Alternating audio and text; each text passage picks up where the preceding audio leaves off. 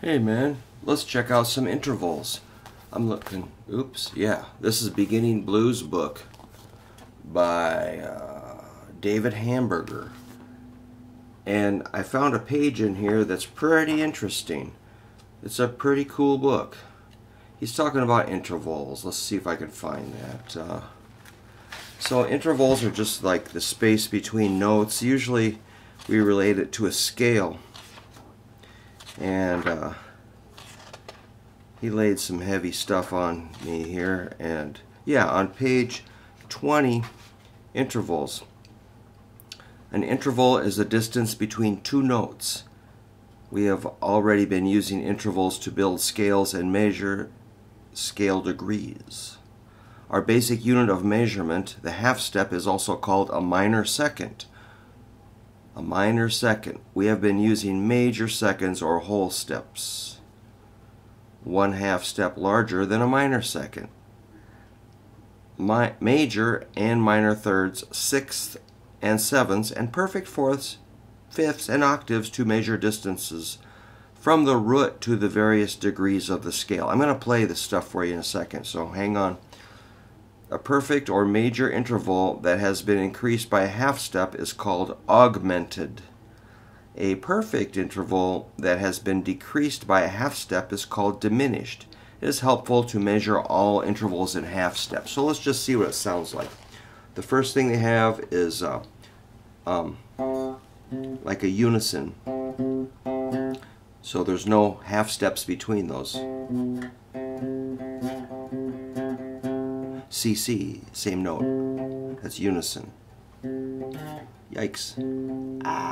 Now we're going to do an augmented unison. So unison is the same. We're going to augment one of those and bring it up. So here's like a C sharp and a C. Sounds awesome.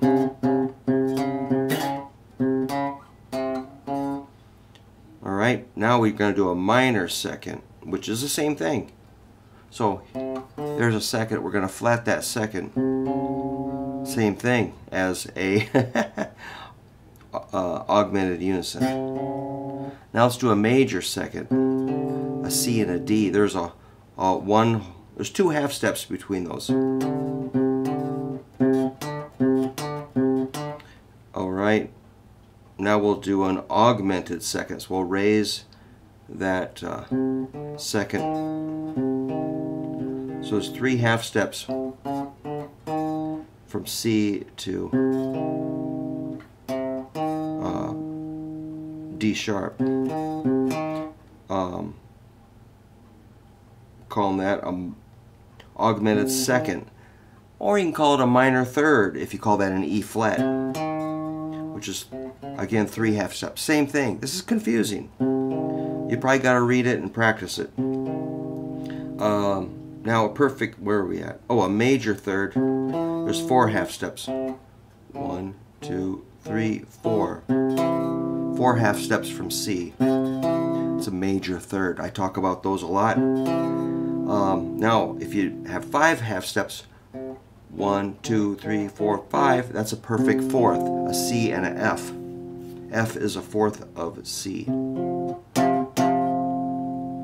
If we augment that fourth, there's 6 half steps. And that's, again, an augmented fourth, C and F sharp, or if we call it C and G flat, it's a diminished fifth.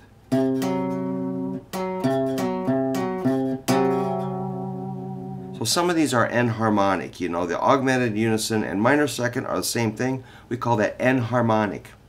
The augmented second and minor third are enharmonic. The augmented fourth and diminished fifth are enharmonic. A perfect fifth is a C and a G. There's 7 half steps.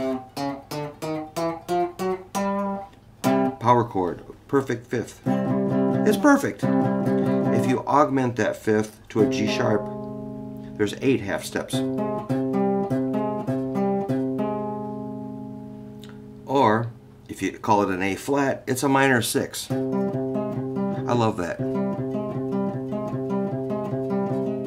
Those are 8 half steps from C to the minor 6. There's a major 6. There's 9 half steps in there.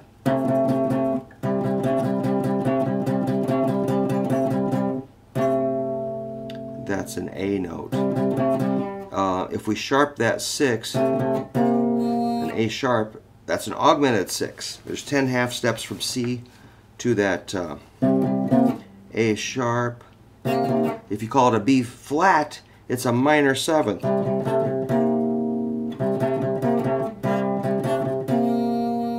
And that's an augmented 6 and a minor 7th are enharmonic. Alright, we're up to our major 7th, which is a B. There's 11 half steps from C to B. And that's a perfect octave with 12 half steps, C to C.